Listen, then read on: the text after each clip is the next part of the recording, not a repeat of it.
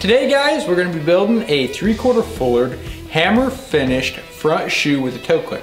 This will be the novice class for the South Africa contest. We're going to be building this shoe out of 12 inches as 3/8 by 3/4. I am going to put a mark just on a light side of an 1/8 inch off center and my lateral mark to make sure that I get that even. We're going to start by bumping a 1/2 inch into the toe of this shoe. I have to keep it straight to be able to bump it. So if it starts to bend on me, I'll straighten it out.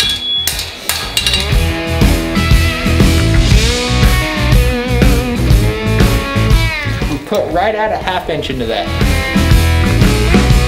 To do my toe bend, I'm going to have 3 points of contact with my tongs. I'm going to put about 3/4 of an inch past the end of my tongs, 3/4 of an inch past the end of my horn.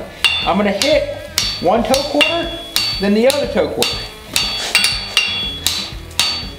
As I do a toe bend, you'll see me do this a lot. What I'm doing is I'm checking to make sure that toe is coming in the center. Once I've got it brought around past 90, I'm going to come and seat the inside of this shoe out. Anytime that I'm flattening a shoe, I'm going to try to get in line with my section. So you can see how I'm moving the shoe and the area I'm hitting is in line with my hammer handle. I'm going to come to my horn. I'm going to put center just past center. I'm going to drop my left hand, drop my left hand, drop my left hand. I get to about where my transition for my toe is. I'm going to hit just beyond. I'm going to straighten everything else behind that out.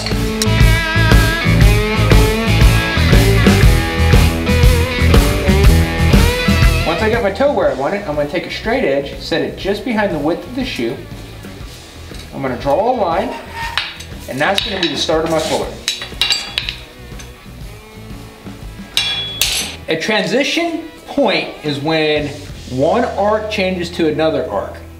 A definition of a good toe bend is that we have the same arc from one transition point to the other transition point and everything behind that is straight. That's a definition of a good toe bend.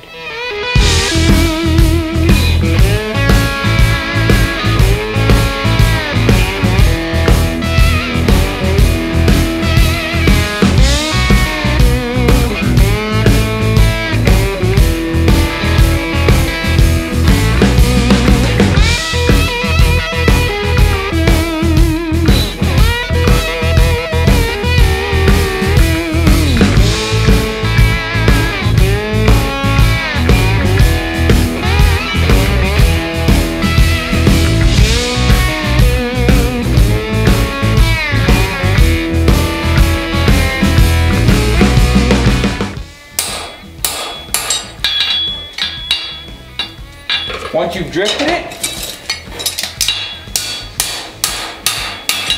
gather your section and finish your shaping.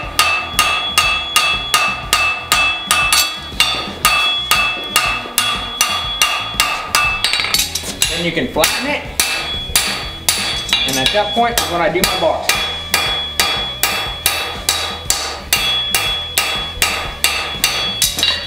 And we'll produce. I'm going to be holding in line with my branch. I'm going to hit that outside edge until I come to center. Bring it back to its original thickness.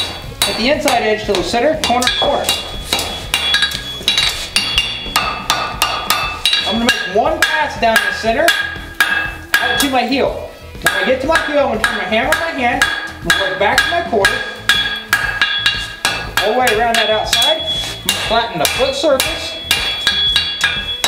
Clean up my inside. Around the end.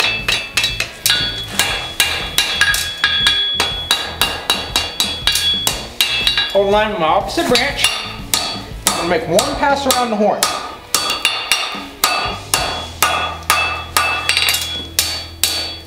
Flatten it out enough I can work it. Now to him, I'm going to start at the heel, I'm going to start with hitting my heel about a 1/4 inch behind my mark. I'm going to work up to my mark. I'm going to hit beyond. Dropping my left hand. At this time I'm trying to shape it.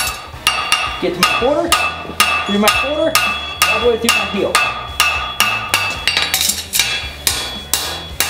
I'm going to flatten it out just enough that I can work it.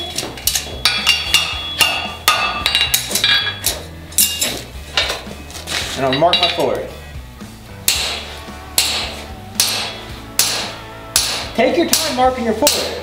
This is where this shoe's won and lost, is on your nail placement. Your nail placement is decided by where you put your fuller. So you take your time to get that right. Hemming is a bevel that's through the full thickness of the stock. You can see where my hemming starts is right where my fullering starts. Whenever I start my hemming, I like to start about a 1/4 inch behind and work slowly up to my point of the start of my fuller. You can see now that we have our hemming done, that we have a slight bevel that's through the full thickness. If we look at that right hand angle, you can see how it's just slightly tighter than 90 degrees, and you can see how it's a straight line from the top of the section to the bottom of the section. Fuller is a 3-step process. Hit, which locks the fuller, a twist, which moves the shoe, and a rock, which moves the fuller. When you watch someone that's practiced a fuller, it's all one motion is what you see. If you really pay close attention, it's all 3 of those steps put together.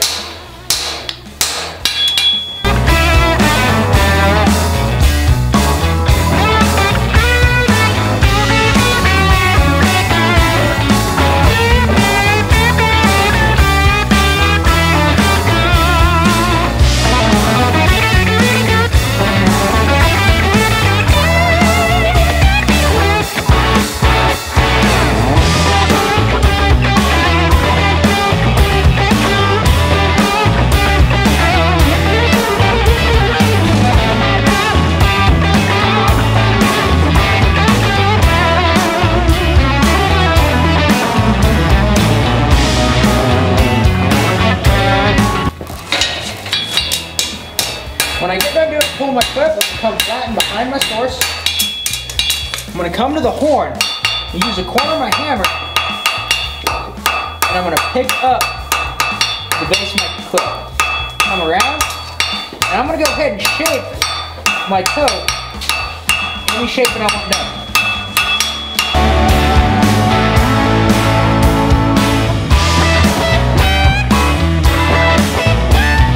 I'm going to hit flat down, turn my hammer in my hand, and I hit straight down.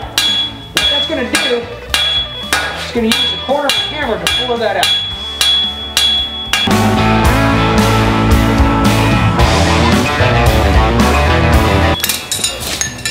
We'll come to the horn, we'll flatten through that clip,